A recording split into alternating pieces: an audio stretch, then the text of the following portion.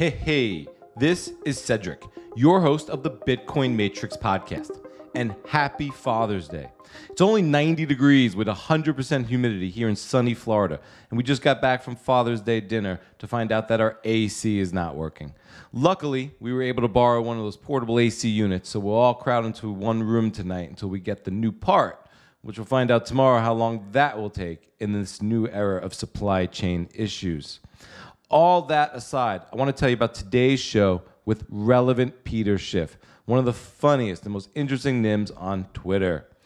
We originally recorded and released this episode in October of 2020 for episode number 7 of the Bitcoin Matrix podcast, but most of you weren't around then. Relevant Peter Schiff was the first NIM account on Twitter that I interviewed. Remember, I couldn't even see his face on Zoom for this one. Relevant Peter's backstory is so interesting, truly entertaining, and it sounds like a movie. And this chat still sounds so fresh today and poignant, really, especially considering this market cycle that we're in. But before we get into all of that, I want to share a quick word about our amazing sponsors. Why not buy the dip with the homies at Swan Bitcoin? No withdrawal fees, best security in the game, plus $10 in free Bitcoin just for signing up with my link. No strings attached.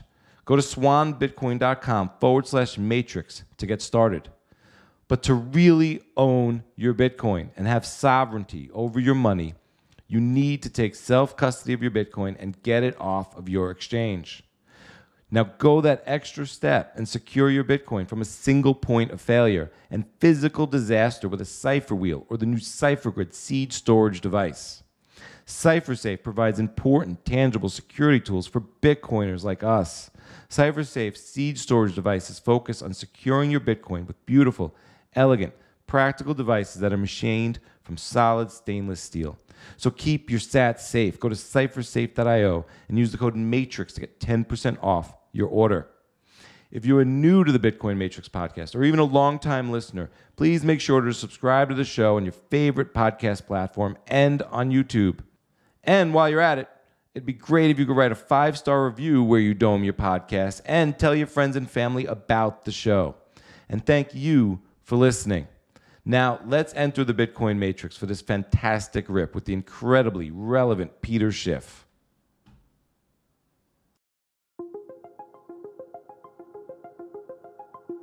What is real?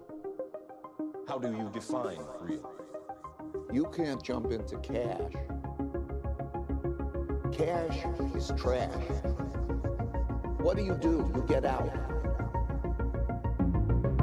Relevant Peter Schiff, fresh out of Twitter jail. How are you? Yeah, I'm here, man. It was brief, but yeah, they let me out. Yeah, that's great, man. I'm happy that you're out. I want to start it off with one of your early tweets. I think that really, sets you up. Relevant Peter Schiff. Bitcoin can't succeed. The people working on it are too smart. The innovations are happening too fast. The virus is spreading too far. The principles make too much sense. The problems it fixes are too many. The hash rate is too high. The blocks are produced too consistently. This was hilarious. This is how I first came across your account, maybe a year and a half ago. I really appreciate, your discourse in the community and the feed. So, how did this all come about? Are you just obsessed with Peter Schiff? Not in the slightest, man. No, yeah. I had I've got my real account, which I use minimally, but yeah, I found myself spending an inordinate amount of my replies, which are very few, kind of telling what a clown he was being, because he's just very disingenuous when he talks about Bitcoin and clearly knows better and is kind of more just talking his book or really just kind of fishing for engagement or whatever it may be. So I was just kind of felt like acting an ass one day, and I fired up the account and basically just started out spitting out a bunch of stuff. And at first it was almost kind of like mimicking him or saying things in ways that a less Bitcoin ignorant version of him would be saying. Obviously, it was well received at first because at the time he was really digging into the Bitcoin community, and I'm sure you're very familiar with how the Bitcoin maybe it's not a community, whatever the hell you call it. Sure. However, when people kind of kick that nest, how they act. So obviously they loved kind of me giving Peter some shit. But after that, it just kind of turned into, it was more engagement. I had fun interacting with people. There's good energy with everybody on there. And, I kind of wear him like a mask now, I mean, it might as well be Kermit the Frog. I would be giving him an equal amount of shit if it was from a different anonymous account. Right. I just happen to wear his face like a mask. And people always tag me when it's something related to him, as you can imagine. Sure. I got to read one more. Bitcoin is going to $1 per sat. Yeah, man. So funny. How did you come to Bitcoin? Well, I kind of tell my story kind of the same. So forgive any of your audience who may have heard it before, Sure. but I got exposed to Bitcoin a lot more than I should have before I paid attention to it. But usually I kind of back up before Bitcoin and kind of give some context and kind of what made me a Bitcoiner. I used to be in the white collar job circuit. Basically did strategy consulting, was on the road all the time. Met a guy in Philly on a project, and he kind of showed me the ropes on how to play poker. We were playing up Atlantic City all the time. Really enjoyed learning poker and kind of the nuance and the bankroll management, the long-term mindset, and kind of had the grinded out mentality and that type of thing. Slowly but surely ended up kind of morphing into I don't want professionals a weird word to use when I say poker player, but I did it for a living. So, I mean, I guess I played professionally, but what was that transition like to jump over from, white collar worker to, maybe black market poker player? Yeah. Well, I mean, I wouldn't even call it black market Sure. or anything like that, but I mean, it was slow and steady, kind of like Bitcoin. I mean, it just kind of slowly ate it. It went from, let's play a couple games at the DoubleTree conference room or something like that while we're on the road to all night and just walking to work completely exhausted the next day or whatever it may be. And eventually over time, it just kind of became a full-time gig where it just kind of consumed more and more of my time until I was playing.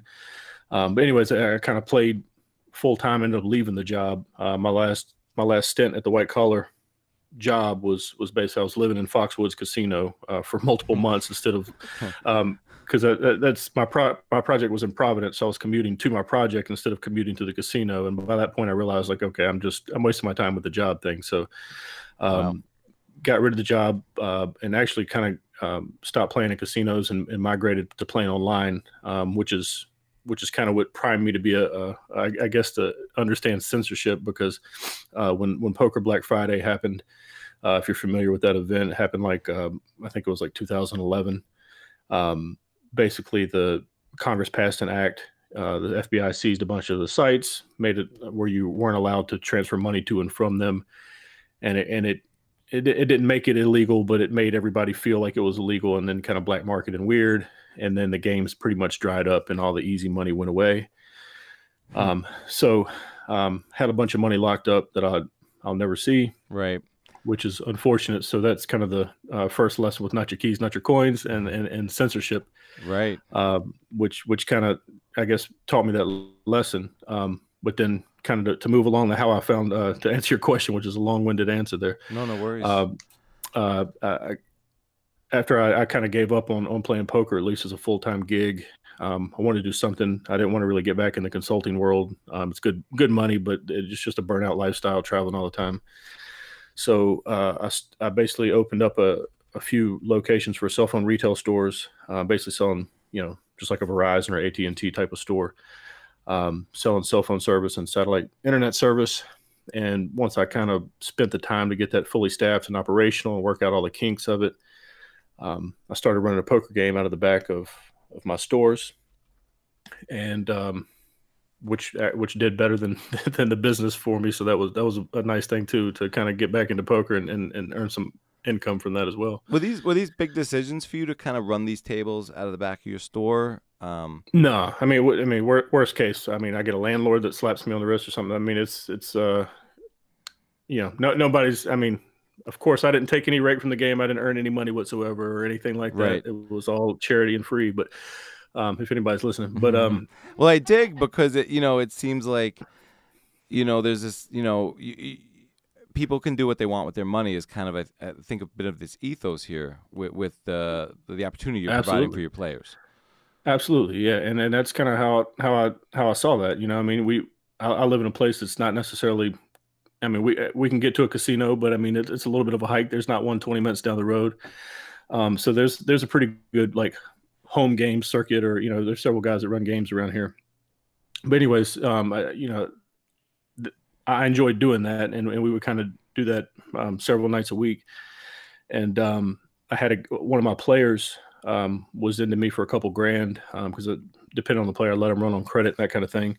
But he was into me for a couple grand, and he got locked up, and he basically didn't want to run interest on the debt, so he wanted to over collateralize his the money he owed me. And the only thing he had of value at the time was Bitcoin. Nice. So this was my first actual touch with Bitcoin. At the time, it was trading in the low teens. So basically, he was into me for like $2 grand, and he sent me 200 Bitcoin to collateralize his debt, which was I feel like it was 2,500 to $3 grand in total value at the time. How were you guys transferring the Bitcoin at that time? I mean, it was because you're new to it. So long ago.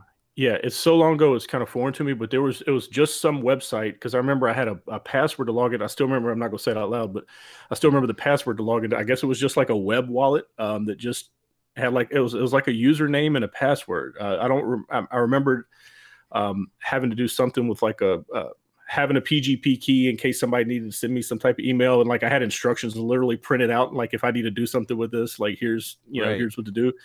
Never had to do anything with it. And I basically turned it over to him afterwards. So he literally sent it to me. I saw that I could access it, and he probably had like the key or whatever and could have just gone back in and taken it. I wouldn't have known any better, but that probably wouldn't have been wise. Yeah, I'm wondering what your comfort level was with dealing with Bitcoin, at first glance back then. I mean, dude, it was it was a couple grand. I mean, it to me, I could write it off and be all right. But I mean, realistically, people in the let's say the gambling world know that just absolutely kind of stealing or intentionally grifting somebody out of some money could lead to some bad news for him. Right. So that kind of thing. But anyway, he got out of jail, and from what I understood, he sold most of all his belongings to pay it off to get his Bitcoin back. Wow. Which to me was kind of interesting, because it's just, it's like, okay, well, I don't know what the value he sees in it, but it kind of left a seed in my head. There's something there that matters, or for him to some reason. So that was the first Bitcoin touch, and then the next one came pretty quickly after. So my poker game, I have a lot of degenerate gamblers basically that played. Sure. And I don't know if you know how poker's played, but like we were playing 1-2 or 2-5 no limit poker, and some people were straddling to like $50. We kind of put like unlimited straddle. I mean, they were just, people were throwing lots of money around for that size of a game. Okay. And so we just had some, I mean, people betting $100 on coin flips on the side, just dumb shit to pass the time. So several of these guys had bookies. Several of them were, wanted to know the score so they could, call their guy or whatever. And I was like, wait a minute, I'm the house here. What am I doing? So but basically I decided I was going to branch out and start booking sports action. Mm-hmm. At my games, which turned out to be better for me than the game. So I was how so? Well, of course, I didn't make any money doing so. But if I were to theoretically say I did, I might have made a few more dollars doing so. Right. But my players kind of bet frequently. I mean, I had people that wanted to bet on, like, there's a dart championship, which kind of sticks in my head. Like, of course, people don't know anything about fucking darts, but this guy that's literally wanted to bet on it because he just wanted to bet on everything that's on the board. Sure. And when you're taking those bets manually, you can't scale that. You just kind of have to, okay, well, here's the line. Do you want it? Okay, confirm, got it. And it's a lot of back and forth. You end up stuck on your phone all day. So I kind of searched for a automated solution to that, and I found what's called a pay per head site. Which is essentially an online, it's kind of like an app, or a web interface you can log into and say, okay, the Dodgers are, 2.5 run favorites over the whoever. And you can place theoretical bets. No money gets exchanged with these sites. It's literally just I set a theoretical credit limit in the app, give you your login. you make theoretical bets. It keeps a ledger of that and tells me theoretically who owes what at the end of each week. And then for each of those players that's active, whether you made one bet or a million bets, you pay per head, and it's based on your, if you've got like 10 players, you pay whatever it is, like $12 a head. Once you're up to 50 players or 10 to 50, you kind of, it scales down in price as you scale up in players. And theoretically, once I got to right. In theory.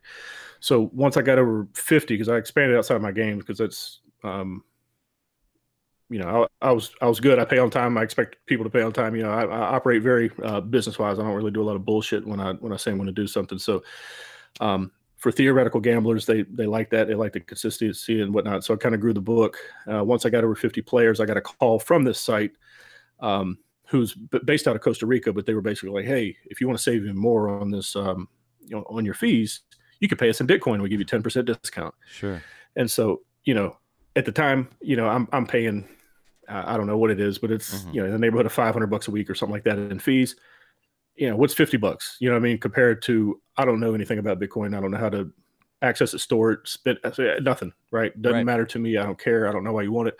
But that kind of planted another seed in my head as far as, okay, these people would probably be considered gray market at best. They're not doing anything illegal. They're just putting lines and playing fantasy, right? But if they were in a weird spot, I'd imagine they would want money that wouldn't be able to be fucked with, so to speak. So that kind of planted another seed in my head. And again, that was just a few weeks after the guy with the 200 Bitcoin had actually got his back. And then it's not a couple weeks later, and the guy that helps me run my poker game, he used to, cook, buy snacks, deal sometimes, like just whatever we needed for the game. He kind of helped me run that. He kind of came to me, and he knew a guy who was basically getting just an unlimited list of drugs in town of the best A+ quantity, whatever, that kind of thing. And we're not big drug people. I mean, I'm no prude. I enjoy myself sometimes, but he basically is like, hey, I want to get some stuff from this guy. And I'm like, well, he could be who knows what, you know what I mean? That might just be the word on the street that he's the guy, and you're going to get set up, find out how he does it. So a little research led us to the Silk Road at the time, which was, I don't know, I feel like we're in about 2013 at that point. Okay. And, he pulled it up and he showed me, and I'd done a kind of a deep dive one night into, the Tor network and the, what onion sites and what's out there, and, just the nasty underworld of the dark web or the deep web, and watching YouTube videos of people explaining that and that kind of thing. So once I kind of had a feel for it and I saw the Silk Road with my own eyes, it was almost kind of too tempting not to just like, well, this is interesting. I gotta know if it works, right? So we basically ordered some. Theoretically, he ordered some psychedelics. I told him I'd pay for whatever. He handles the rest of that. So we bought it was like 7-8 Bitcoin, something like that. And I think they were like $80 at the time. We put half of it on the Silk Road and ordered some mushrooms. And lo and behold, a couple days later, he's got the vacuum sealed, perfect packaging. You know what I mean? It looks like, better than Amazon would send it to you. Right. And so we kind of tripped pretty hard that night, and we're just kind of like, our minds were just blown because, we're like, this is what is this? You know what I mean? This is some magic. And the process was so janky at the time too. It was, I had to go to Western Union and send whatever, the Western Union to basically Japan. Like from Mount Gox, I guess. Yeah, it was Mount Gox, and basically had to send some money to Japan, and like, they're like, hey, at this address you'll get money at some point in time. You know what I mean? And it might be in the next 2 days. So we're just kind of like, yeah, okay. And I like to say, knowing what I know now, like I would absolutely not do that a second time, not just for the legal possibility of ramifications there, but that obviously seems scammy, but apparently was not, and it worked. So well, maybe there's a code, kind of like where in the poker world there's this code It seems like you're comfortable in these venues where people honor the code, and the code is do what you want, just pay up. Yeah, well, I mean, and it very well could have been some scammy person over there, Sure, that would have felt the same way. I might have just been more lucky than good on that. But yeah, I mean, I definitely kind of identify with that mentality. I mean, just be a man of honor. If you say what you're going to do, then do what you're going to say. You know what I mean? Right. So anyway, we basically we tripped pretty hard that night. I believe we watched Alice in Wonderland, which is kind of fitting. Sure. But we were just talking about, holy shit, man. We just sent some shit to Japan. All of a sudden, we've got mushrooms on the doorstep. Right. And, here we are now. So I thought magic that was pretty mushrooms, awesome. magic money.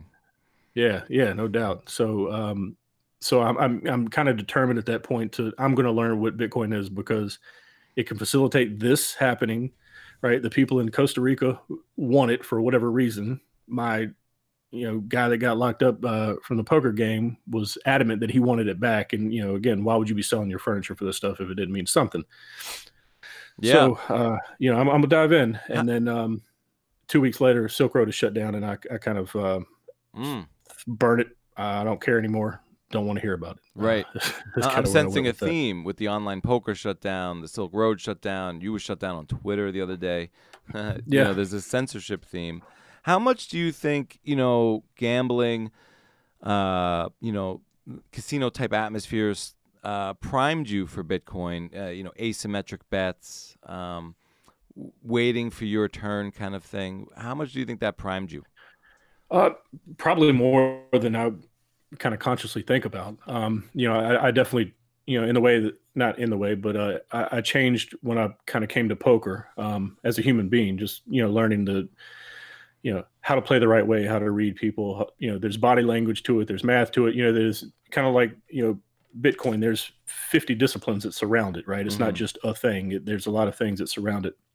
So kind of learning that, kind of thinking about that long-term mentality of what kind of pick your spot and be tight and aggressive. And when you find the right spot, dive at it. So, yeah, I mean, I don't really kind of actively think how poker did that for me. And I assume that it primed me pretty well for it, just kind of being in the ability to kind of separate emotions from money, things like that.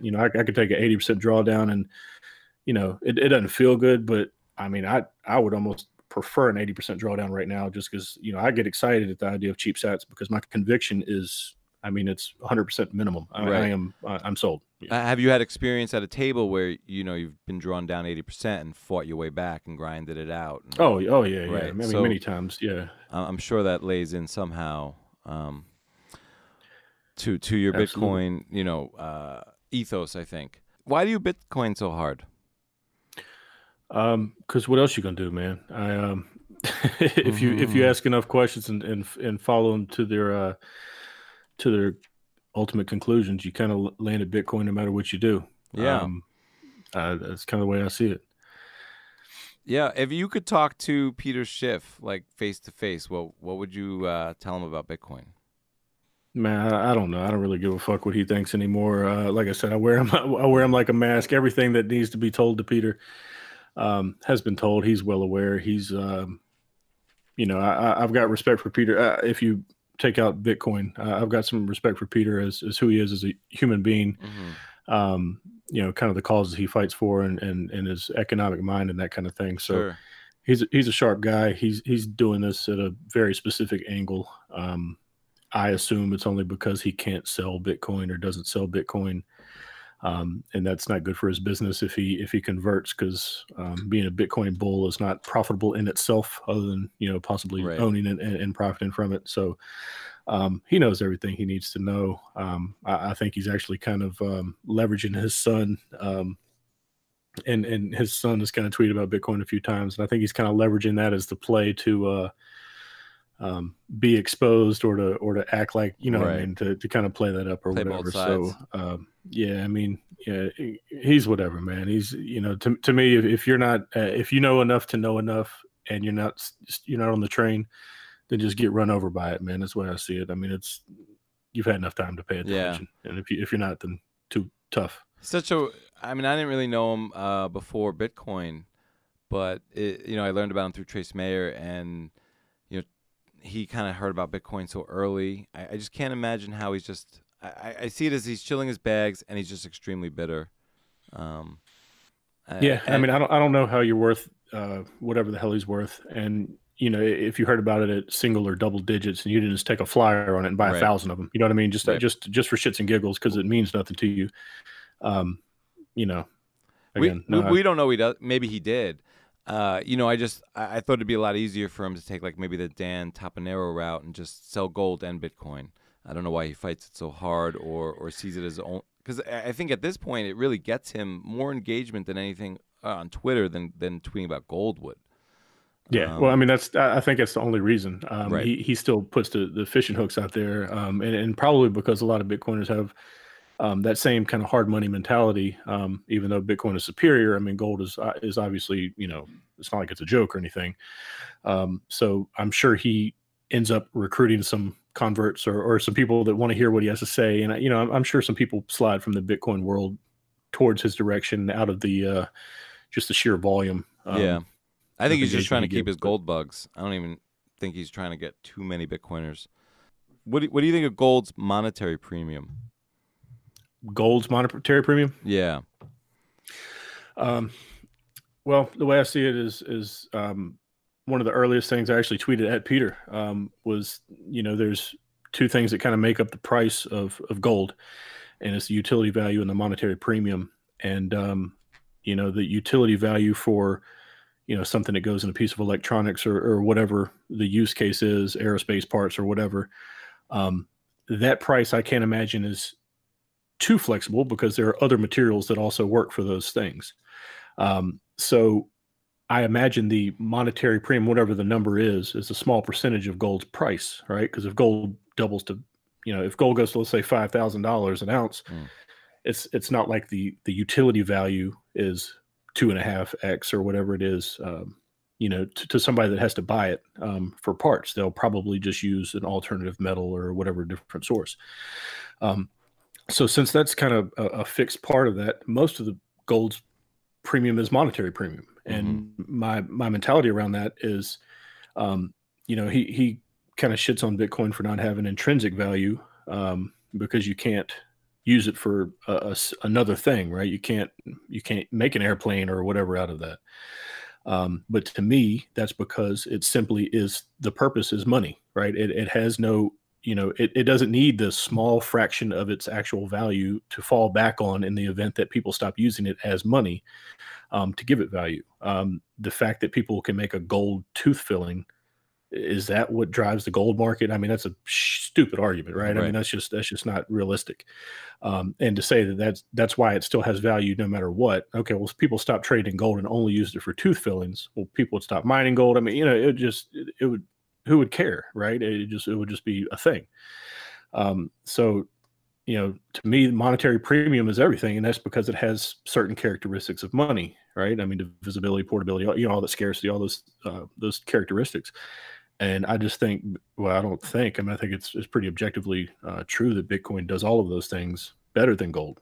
At least if you know what you're doing, sure. to store it properly and that kind of thing. How do you think the next 5 or 10 years play out for Bitcoin? I mean, it's hard to tell, man. There's going to be a lot of fuckery coming from the government, I'm sure. And it kind of depends on the price action. I'm sure some of it's going to be reactive. If Bitcoin just goes stupid and 10x's, 20x's, whatever from here in a short period of time, you're probably going to see a lot more urgency on the behalf of the government, who's obviously trying to put out their digital currencies, or the central bank digital currency, the big push that's going on right now. And anything that's a threat to that, might just get in the way. But, no matter what, all these experiments fail over time because everybody's just a slave to their government, has to do what the government says, and just kind of everybody lives in an authoritarian world and gets worse and worse conditions. They have to work harder, longer hours, and more years for their currency that grows, softer and weaker and is more at risk for being censored or taken back from them with these digital currencies. there's going to be so much control over people that, at some point the people push back. And, I don't see a world where humans just bend over collectively to puppet masters around the world. So, Right. to me, it all ends at Bitcoin no matter what. Because, what else? Again, what else is there Yeah. that's got those kind of properties? Is Bitcoin like religion to you? Very much. And I don't mean like I pray or anything like that to Satoshi or some shit like that. But I mean religion, and it's a lot of people are religious about their organized religions because it's the source of truth for them, right? They identify with the principles and those kind of things.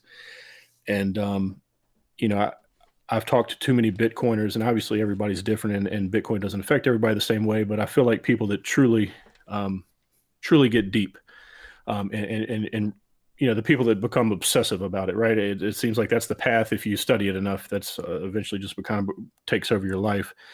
But those people tend to, they kind of like seek a higher purpose. You know what I mean? They want to do right by people. They kind of want to be men of their word, women of their word. They kind of move more conservatively. I don't mean that politically, but I mean they kind of, what's the impact of my decision, right? I'm not going to necessarily gamble and risk my children's future or something like that, right? They're more of the I want to plant the tree that I'm not going to sit under the shade of mentality. And those people that kind of think long term, right? The generations ahead, what actually matters.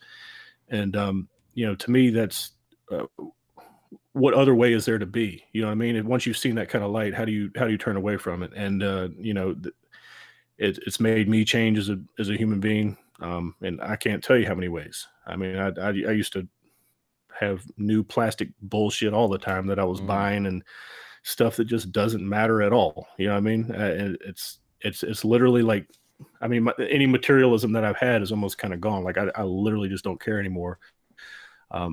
Because I want what's best for those around me and those I care about, and try to be a person of honor, honestly. Yeah. Do the people around you and those that you care about, have they heeded your word? Are they interested in Bitcoin? Do they think about money in the way that you do? Well, most of them, they don't get a choice, because those close enough to see me enough, hear it enough, and they whether or not they want to, they kind of get dosed. But everybody within 1 degree of separation of me owns a Bitcoin. Oh wow, straight up. That's awesome. Family members, friends, whatever it is.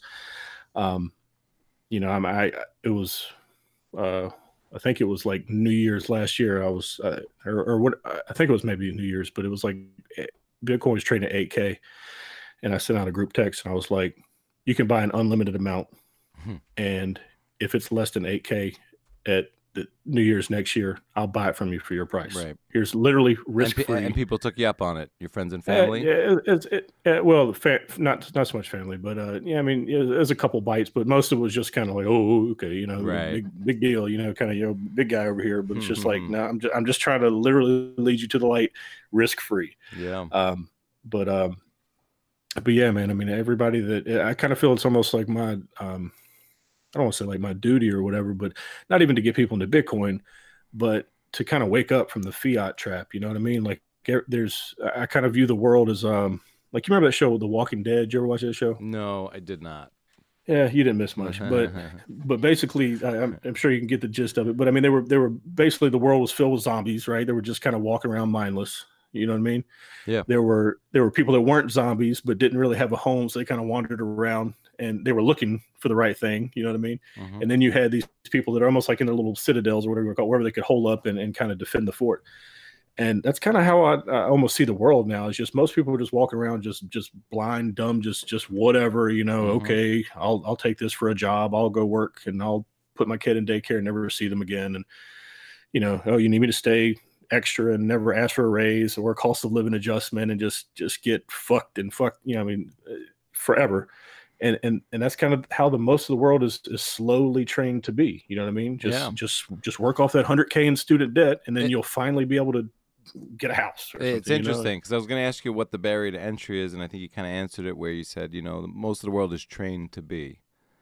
Yeah, it's horrible, man. Yeah. It's interesting because you look at, your story and at different points you were kind of seemed to be seeking out more than was allowed. Or not so much allowed, but like to do what you want. And to be with people who are also doing what they want and not to really quibble about that.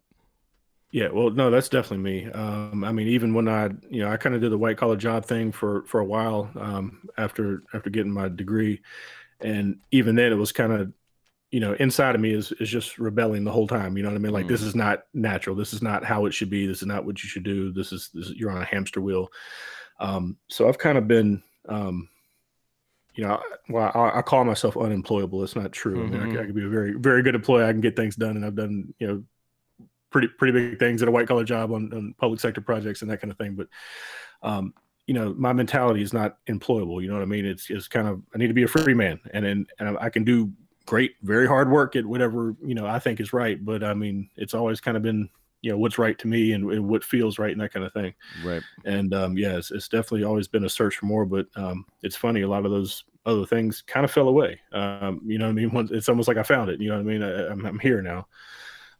Sounds kind of corny about a cryptocurrency, right? To kind of feel that way. But I mean, It's just kind of like, no, I found principle and truth. We talk a lot about it on this show about, Bitcoin is true north or Bitcoin Zen.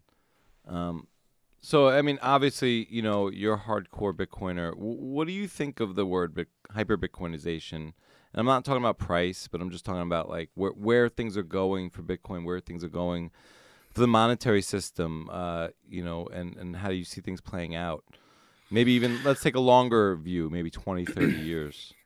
Yeah, well, I mean, so I kind of view Bitcoin or hyper-Bitcoinization happening. It's just kind of relative. So, I kind of say so like a black hole, right? When we look at a black hole through a telescope, it looks like it's standing still, right? Nothing's happening because time is so distorted at a black hole. Gravity is so strong, but at the event horizon of a black hole, it is absolute chaos, right? So it's things are flying in fast. It's pretty much about the speed of light. It's just distorted due to gravity. So I kind of see it that way now. Like if you're on the outside looking at Bitcoin. You've heard about it. Maybe it popped up in the news, but it's still not below the all-time high. Oh, that cool. I guess it's chugging along. You, me, maybe. We try to keep up with Bitcoin. You can't do this shit. I mean, it's too much, right? It's literally like the developments every day. You can't. I mean, bless you for trying to do a podcast, and I hope you're successful, but. There's not enough. I mean, there's too many podcasts out here, and they still can't get through all the information. Right? That's how much is going on. And when you look up close, it's super fast. Right? It's the speed of light that this thing's growing. So, I kind of that Bill Gates quote, you kind of overestimate in 2 years, underestimate what you can do in 10 years, that type of thing. I think that's kind of what's going to happen. I think this year was a big year for people kind of waking up to kind of the money printer go burr, haha. Everybody kind of like that rang true with a lot of people that normally would have been the zombies in The Walking Dead, right? They would have just been, well, wait a minute, why can they just print this and just hand me money now? Why couldn't they do that last month when I needed it? Right. And I think slowly over time, more people will be woken up to Bitcoin to use kind of like a topical term. So like coronavirus. The R0 or the R naught of a virus is kind of how viral it is, right? How much it spreads, how many people the average person infects. And I think the R0 of Bitcoin is going up, right? So the virality of Bitcoin is going up. Like it used to be, some nerds kind of doing some things, trying to get people to come to a conference. Now, I mean, look at it, right? I mean, if you kind of really take a step back, I mean, there's CEOs spending $500 million out on this thing, right? Right. There are major players out there making real major moves. People like Fidelity, I mean, these are things that are not new to anybody that listens. But I mean, if you actually take a step back, I mean, these are that's the A tier, right? I mean, you're here, right?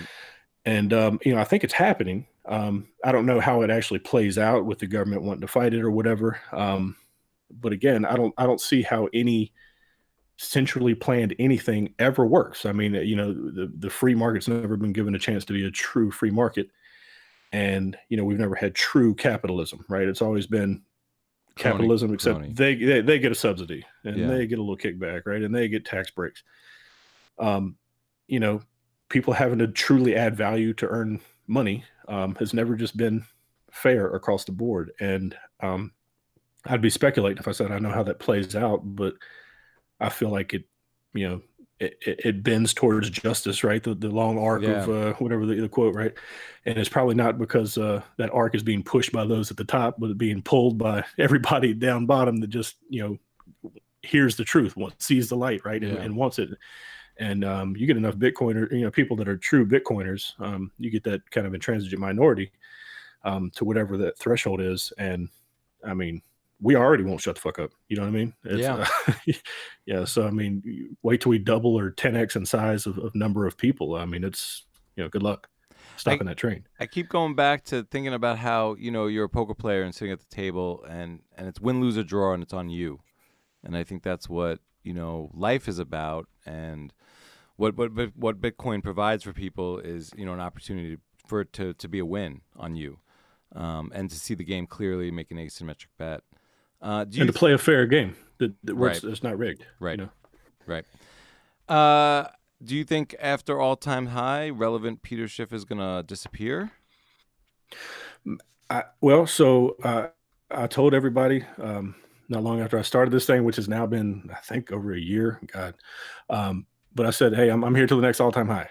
So, you know, people are probably tired of hearing me talking shit, probably tired of seeing Peter's face pop up on their timeline and whatnot. But some people still like interacting with me and messing around. But yeah, we'll see. I mean, I'll still be on Twitter either way, whether I just kind of fade out or not. Maybe I'll leave it up to the people, give them a poll and tell them to vote me the hell out or whatever. But yeah, I mean, I don't have any use for actually dealing with Peter anymore. Like I said, I wear him like an avatar at this point. I could really couldn't care less about what he does with his thing. So yeah, no plans, but yeah, that was what I put in print, that I'm done after the all-time high. So we'll see. Maybe it's next week. You never know. Well, I'm so glad you hard forked the irrelevant Peter Schiff Classic. I really appreciate it. You know, he's just salty at this point, and just the old man on the lawn telling us to get away. So I think it's awesome to kind of get your vibe on Twitter. And I love one of the things you say is, you know, it's like, it's my money. It's just not accepted everywhere yet. Hey, yeah, that's right. It's just so, you know, first principle, self-sovereign. It's just like, this is my money. So, you know, if you want to take it or not. So I'm really happy. You know, I think it's awesome. Normally I ask people where they can find you. Obviously it's at relevantpeterschiff.com, at Peterschiff on Twitter. Is there anything else that you'd like to share with everybody before we head out? I don't know that I have anything specific that I want to say. I would just say that there's a Thomas Sowell quote, if you're familiar with him, a famous economist, that's stuck with me recently, and I just kind of keep hearing it in my head. But there's never been a shortage of people eager to draw up blueprints for running other people's lives.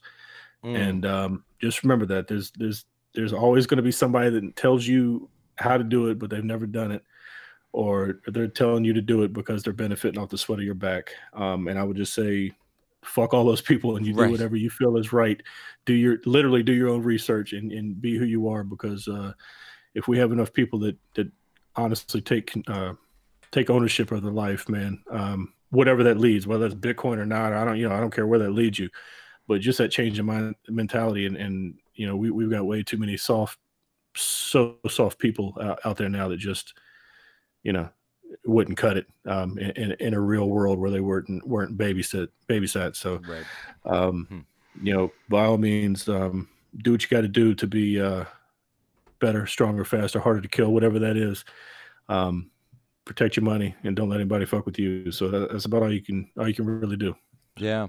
I hope you stay with us as long as we need you. I don't know how long Bitcoin Twitter will be here for. You know, I think eventually it might disappear because, you know, Bitcoin would just be money and everyone will accept it. But until then, I think your shit's evergreen. I love, you know, coming across your thoughts on Twitter. And I think that, you know, you are more relevant than Peter Schiff.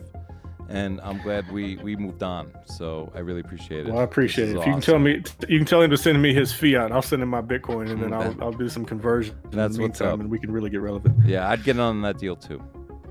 That's right. Yeah, this was awesome. Hey, well, I appreciate your time, man. Yeah, same here. Peace All out. right, take it easy. That was Relevant Peter Schiff, from corporate America to Irrelevant Peter Schiff's worst nightmare, right here on the Bitcoin Matrix podcast. And thank you for listening. If you dug the show, please vote with the thumbs and press those 5 stars. That's the best way to spread the word. This is said. Peace out.